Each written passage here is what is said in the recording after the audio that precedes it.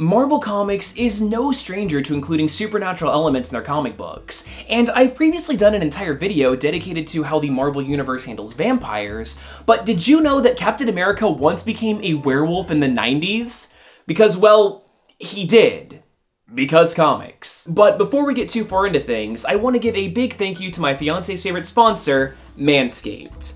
Look, if you're hairy like a werewolf Captain America, then these products are going to come in handy. And while I am a big fan of their stuff like the Lawnmower 2.0, I am especially a fan of their liquid products. The Crop Preserver Ball Deodorant is especially important for me here in Texas, and also the Crop Reviver is really good for if you don't have time for a full shower, but you need a little quick spritz to make sure that everything is all clean down there. You can get all of this and more in the Perfect Package 2.0, which is going to have everything that you're going to need in order to keep your junk very fresh. If you want to get in on this for yourself, then make sure to use the code COMICD20 at checkout for 20% off and free shipping. Thank you guys so much for the sponsorship, and now, back to the video. So, Captain America decided to take a break from the Avengers in order to find his missing friend and pilot, John Jameson. He's the son of J. Jonah Jameson, a former astronaut, and is also a werewolf because of a magic rock called the Moon Gem. Well, at least he used to be a werewolf before the stone turned to dust after an encounter with Spider-Man. First things first, Cap checked to see if the Moon Gem's dust was still secure.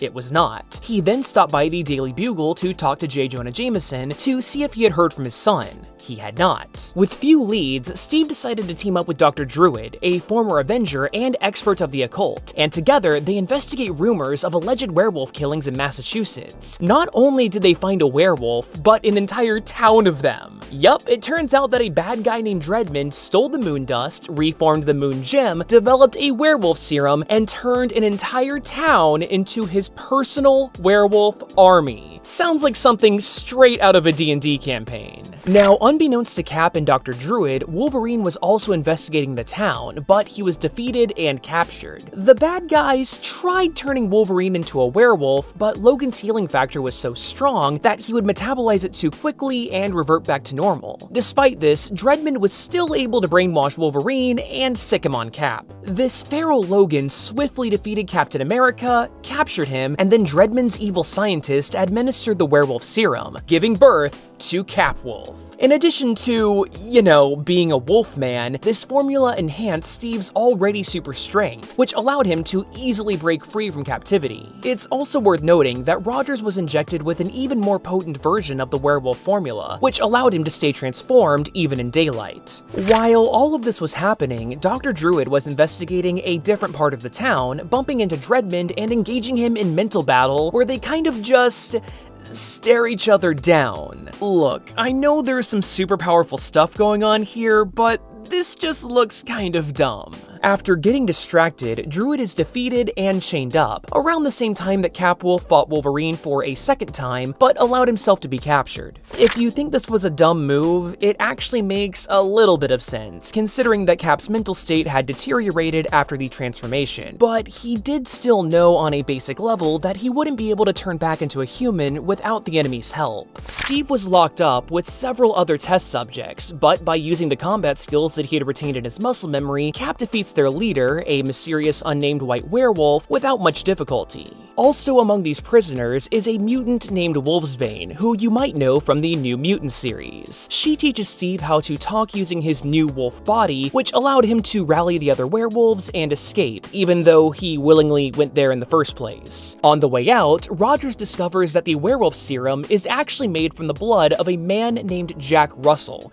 aka Werewolf by Night. At the same time, Farrell from the X-Force, who I legitimately thought was just Wolfsbane under a new codename until I read the storyline, was being drawn to the town, prompting her teammate Cable to come after her. Yeah, it really seemed like Marvel wanted all of their wolf characters in one spot for this story. Wait a second, did they add Wolverine to this because they legitimately thought that he was a wolf? I mean, if that can confuse Hugh Jackman of all people, then I guess I could see comic writers being confused by it too. I was doing some work on the wolves and blah, blah, blah, blah, and he goes, "Wolves?" Like, to the Hulk. "Why wolves? You're playing a Wolverine." I go, "Well, that's not an animal." And he goes, "Yeah, it is. Like, go to the zoo."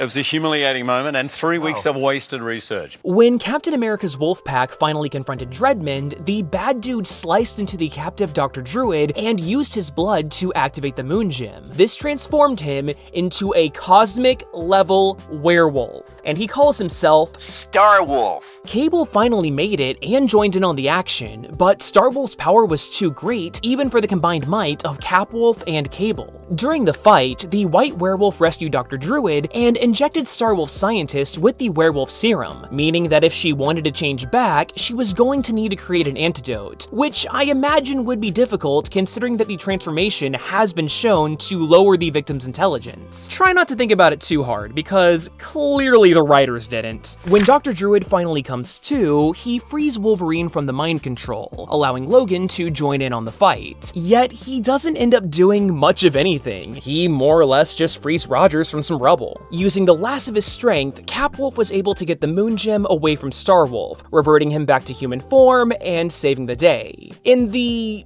maybe 20 minutes of fighting, Starwolf's scientist was somehow able to make a cure, which was given to the afflicted werewolves. And surprise, surprise, it turns out that the white werewolf was actually John Jameson the entire time. So now that Steve found his friend, you'd think that'd be the end of all of this weirdness, but nope! You see, right as Steve was getting his cure, an evil Captain America suddenly burst in. He's a doppelganger that was created during the Infinity War event about a year prior, complete with a black costume, fangs, and a literally edgy shield. During the fight, the good Cap started reverting back to human form, and despite losing his werewolf strength, he defeated this evil twin who vanishes after the super quick fight. Was there a point to this battle?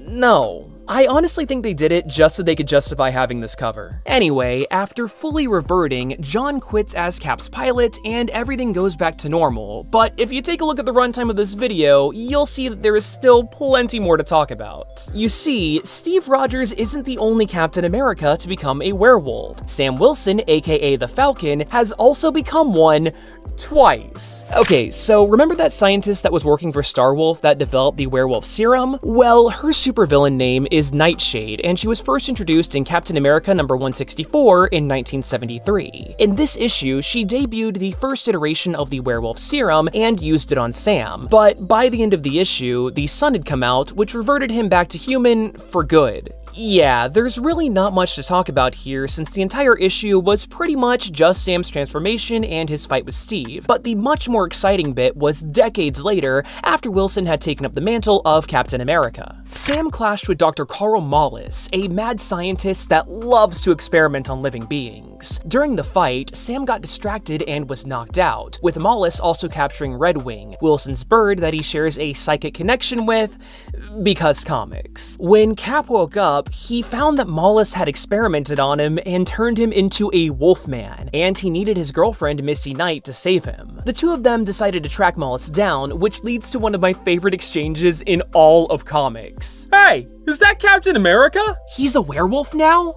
A flying werewolf? A flying werewolf and a communist? I liked him before, but that's too far. Sam and Misty found Mollis, beat up his hench creatures, and discovered that a kid named Joaquin Torres was spliced with Redwing's DNA to become a human-falcon hybrid. Also, since Redwing has a psychic connection to Sam, this kid now does too. Although Mollis was defeated, Sam didn't turn back to human. Plus, since he's not a werewolf, the changes seem to be permanent. This was pretty damn funny, because even though Sam was a lot more articulate than Steve was in wolf form, Wilson still had plenty of problems to overcome, like getting fleas and dealing with his desire to eat trash. This transformation, though, really wasn't that big of a hindrance. I mean, outside of some jokes, the book was just business as normal. I mean, Sam even took down an entire group of supervillains, with the whole wolf thing not really coming up. Even the reversion back to human form wasn't anything all that special since it just happened off panel, and it's still to this day not really explained how it happened. It's also super weird considering that both Sam and Joaquin were both experimented on by Mollis,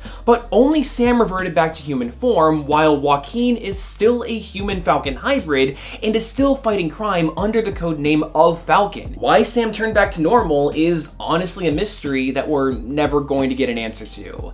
And even though this is super underwhelming, That's really all I have to say, so this is my super underwhelming conclusion. If you enjoyed this presentation, then you might like the rest of this show. It's called Because Comics, and I take a look at all the crazy, strange, and straight up bizarre things that make comic books, well, comic books. So if you enjoyed this, then I highly recommend watching the rest of the episodes. Maybe you'll get a kick out of it.